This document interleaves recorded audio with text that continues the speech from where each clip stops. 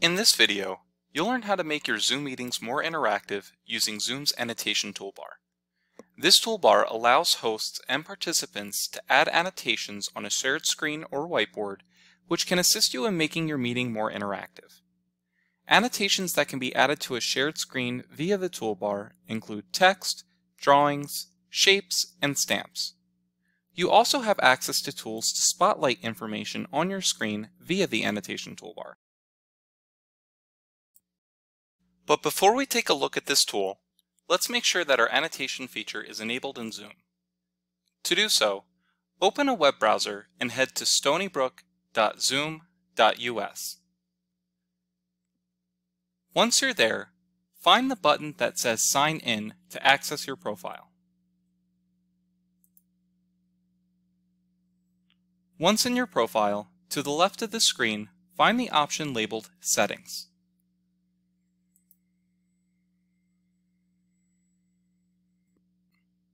In your settings, go to the search bar and type in Annotation.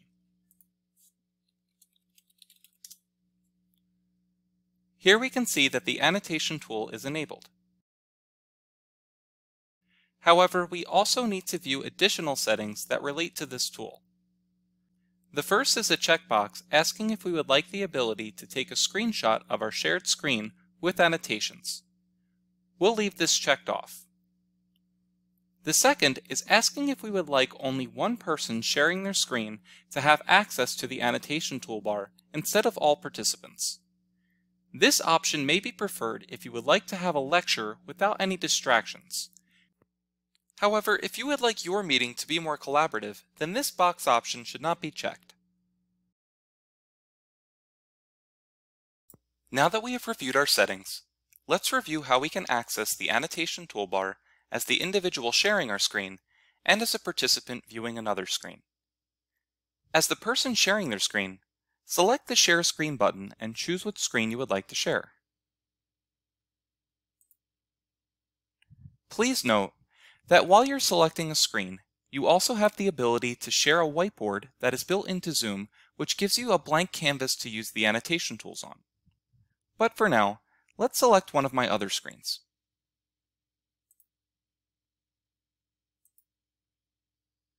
Once you have begun sharing, a new option on your Zoom toolbar will appear that says Annotate. Select this option to access the Annotation toolbar.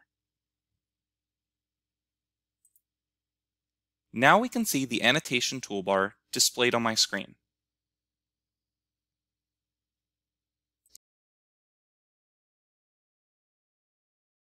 Now let's see how a participant can access the Annotation toolbar while someone else is sharing their screen. You can do this by selecting the option at the top of the screen that says View Options. Once clicked, select Annotate to access the Annotation toolbar.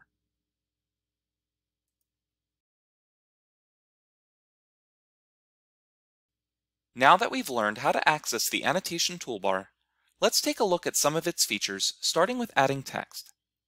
If we click the T icon that says Text, we can click anywhere on the screen and a text box will appear. We can then type in this text box, and what we type will be viewable to all participants in the meeting. In addition, if we also click the Format button on the toolbar, we can change the color of the text, make our text bold, make our text italicized, and change its size.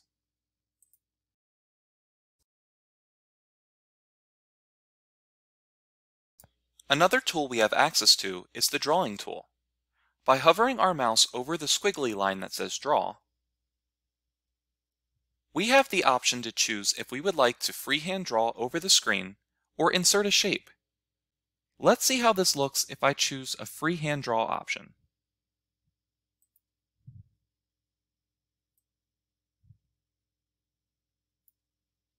Now let's see how this looks if I insert a shape.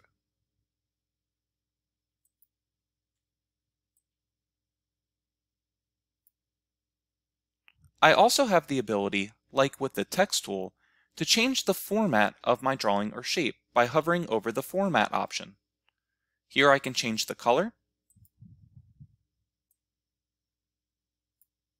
and I can also choose how thick the line is for my shape or drawing.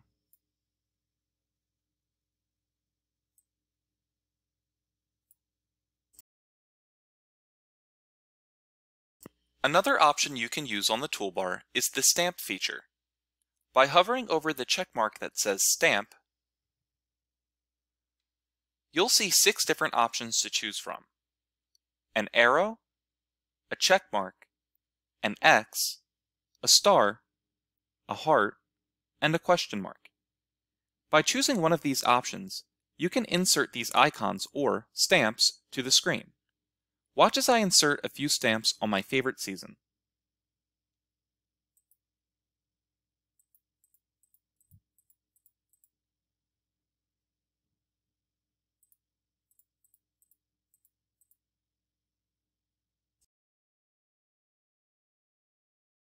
Now that we've seen how we can insert text, drawings, and stamps, let's check out some additional tools using Zoom's whiteboard feature. On the screen, you can see some content that I added to the whiteboard. If I wanted to move anything, I can choose the Select option on the toolbar, and then I can click on the content that I wish to move by dragging it and dropping it on the screen.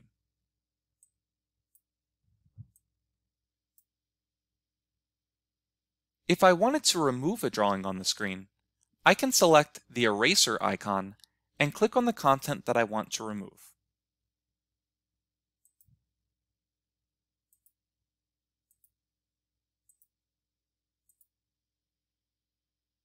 I can also bulk erase annotations on the screen by hovering over the trash can icon that says Clear. From here I have 3 different options. I can choose to clear all of my drawings, all of my viewers' drawings, or all drawings on the screen. I'm going to choose all drawings. But let's say I didn't actually mean to delete those drawings, and I wanted to restore them. By selecting the Undo button, I can bring back everything that I deleted. But if it was truly meant to be deleted, I can just choose Redo.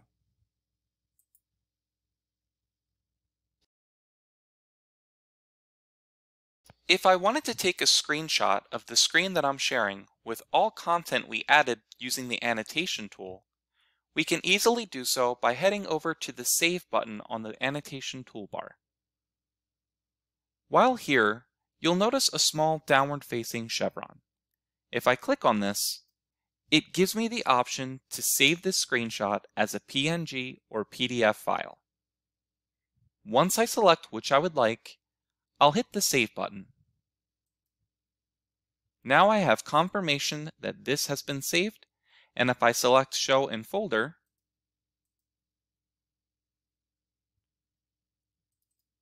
I can open the screenshot directly.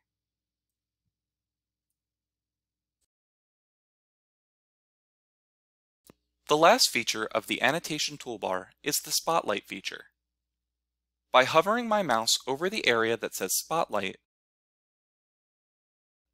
I have 3 options I can choose from.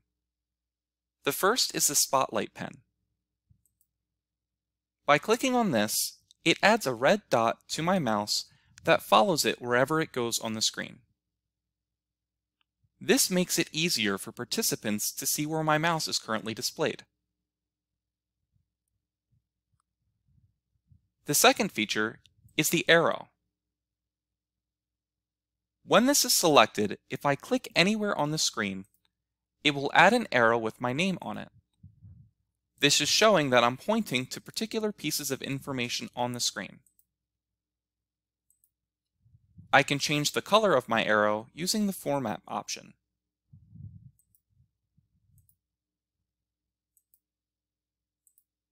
If I would like to remove the arrow, I can choose the Clear All Drawings option.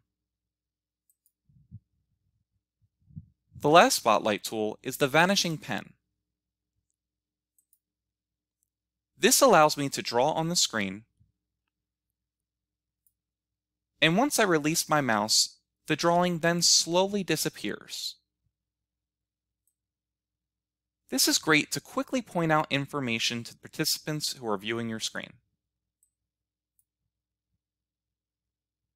If I want to change the color of the pen, I can do so by selecting the Format option and choosing a new color. I can also choose the line width of my pen as well.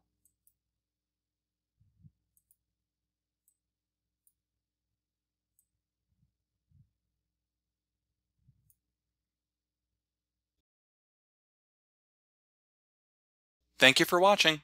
I hope you enjoyed the video.